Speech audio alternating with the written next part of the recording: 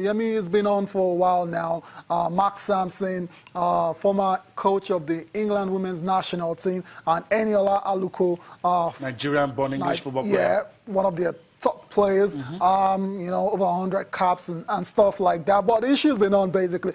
Aluko's come out to say, okay, I was subjected to racist, allegedly discriminatory. There was a cover-up. I came out, I talked. You know, talks from this coach, and the FA apparently didn't handle the situation well. The investigations they've done apparently wasn't thorough enough, and that's why an independent barrister was now put in to do it, and she's now come up with her own findings and basically saying that Mark Sampson is actually subjected Eniola Aluko and Drew Spence to discriminatory remarks on grounds of race. I mean, where are we going with this? This is a bit messy. It's a bit, and I'm not trying to play the devil's advocate. Okay. We had this when Suarez, Patrice ever happened. A lot of people will say there's a difference between racist comment and being racist. Okay. This was an ill-fated attempt to make a joke. Right. And it went really bad. It went really bad, and the players didn't like it.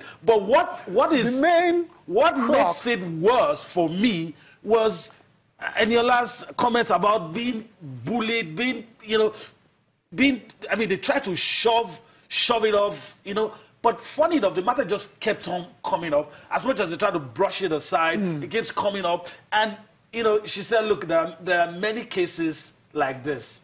But she has a voice. She's been able to present her case and bring it out. And that is why we're hearing. Absolutely. And if a coach can just make an attempt to, you know, give you a jibe or make some jokes on the grounds of race, and you know, everybody expects life to go on normally as if nothing has happened. I think it's really sad. Yeah, really sad, and that's why Eniola didn't take this line down as well. That's there was even an inquiry. Exactly, and she's done all that. And basically, the story now is that Eniola Aluko, the FA, Martin Glynn, they all faced the British Parliament yesterday, and that's the outcome. I want to offer a full and unreserved apology to, excuse me, to Drew and Eniola.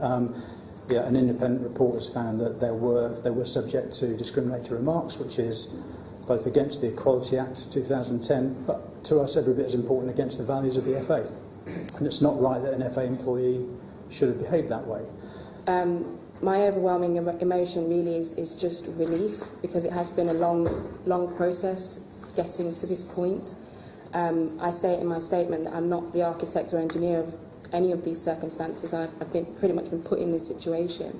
But I was always honest and truthful about those comments and about other comments that I've raised, and about the culture of the team under Mark Sampson. And so I feel vindicated in that honesty and that truth. And, you know, I'm a human being. I feel relieved, because it suggests that it was kind of all worth it, you know, to go through that trouble to now sort of have that vindicated. Eniola Aluko feeling vindicated right there. It remains to be seen if Eniola Aluko will get a look in with the women's national team again. Ever since that particular situation, she hasn't played for the country, and that's a very, you know, interesting angle to monitor. You have to let me say this. Yeah. What's wrong with Martin Glenn? Over the apology, you almost choked. Yeah, I mean, we're human after all. No. Yeah, I mean, they have dropped the ball. There's absolutely no doubt about it, and that's why they've come out to apologize. That was a public Even the members of parliament didn't just apologize to Aluko. Women, all the women football players, because they felt it's a culture, and that's what she's saying. These things, I mean, is like a norm. You just say it, and she wasn't cool with it, and so the FA had to, swallow their pride. Yes. Apologize to Aluko. Yeah. And the members of parliament took it forward and said, look, for every woman that have suffered this kind of treatment while playing football for England, we're sorry as well. And we'll see what happens. We'll see what happens. The FA clearly in breach. They clearly breached the duty of care, which they owe all those players that are centrally contracted to the women's national team in England. And it was a very shoddy way to handle the situation.